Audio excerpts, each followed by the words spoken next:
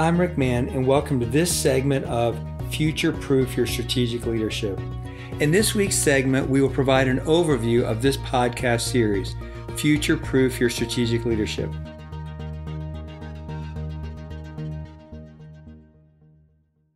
In January of 2021, there's never been a time when strategic leadership is more needed and in short supply. Kate Beatty, in her Forbes article, The Three Strengths of a True Strategic Leader, writes, statistics show that fewer than 10% of leaders exhibit strategic skills, a woefully inadequate number considering the demands on organizations today. She goes on to write, the job of strategy is not limited to a few top executives. Strategic leaders are needed throughout our organizations if they are to adapt, innovate, and succeed well into the future.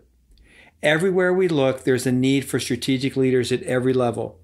We at ClarionStrategy believe that you, with ongoing focus and development, can be that strategic leader. We have found there are two reasons why there is a shortage of strategic leaders. First, about 75% of people are naturally more tactical than strategic. Second, those who have an aptitude and skill in strategic leadership are often overwhelmed by the tsunami of tactical work that floods across their desk every day. This tsunami of tactical work is one of the reasons I wrote the book, Strategic Leaders Are Made, Not Born, the first 5 tools for escaping the tactical tsunami. The purpose of this podcast series is to help tactical leaders and workers to become more strategic and help those who are naturally more strategic to make sure that their strategic leadership continues to grow. We define strategic leadership in this way. Strategic leaders create unique, significant, and consistent USC value for their stakeholders and multiply that value creation across their teams and organizations. Each week we'll have a short episode that will help you to grow as a strategic leader, creating unique, significant, and consistent value to those in your personal life, professional life, and organization life. We call this the PPO approach. Everything we do at Clarion and in this podcast is designed to help you be more strategic in your personal relationships, professional leadership, and organizational impact, PPO. This PPO approach is in line with the late Harvard Business School professor Clay Christensen's book, How Will You Measure Your Life? We want to make sure that you are not winning at work and losing in life. Dr. Christensen would say that he taught some of the best and brightest at Harvard Business School. The problem he saw was that these MBA students would apply their learning at work and forget their lessons at home. He said that this would often lead to great careers and ruined lives.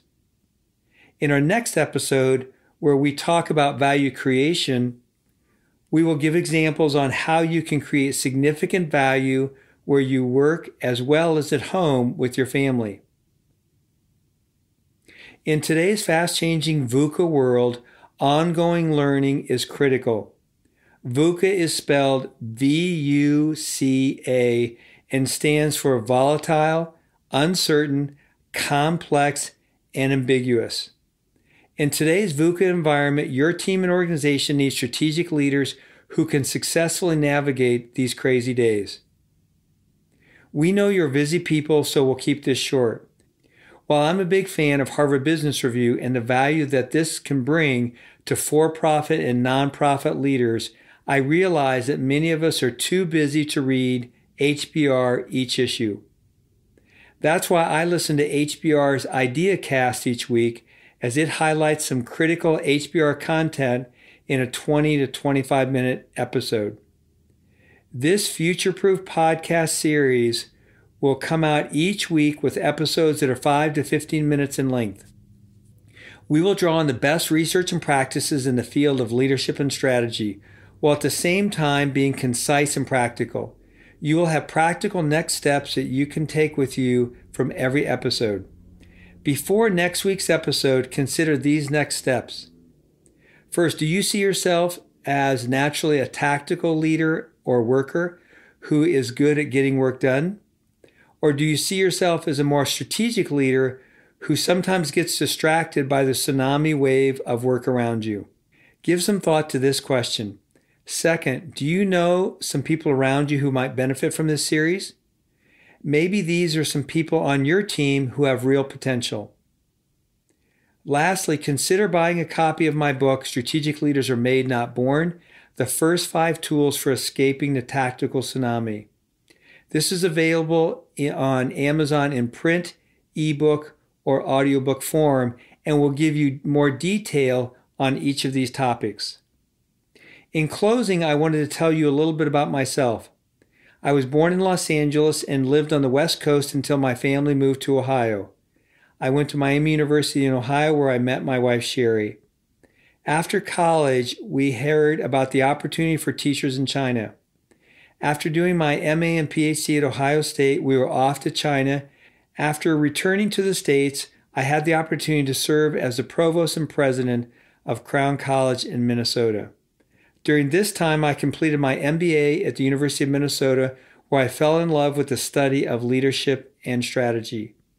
When Sherry's health required that we move to a warmer climate, I became the MBA director at Trevecca Nazarene University in Nashville. At Trevecca, I also served doctoral students as director of our DBA program. On the side, I also lead ClarionStrategy, a small consulting firm. Our mission at ClarionStrategy is to build strategic leaders and organizations through coaching, consulting, and courses.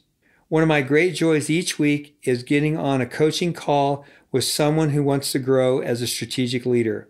That's it for now. I look forward to connecting with you on the next segment of this series as we look at the centrality of value creation in the life and work of the strategic leader.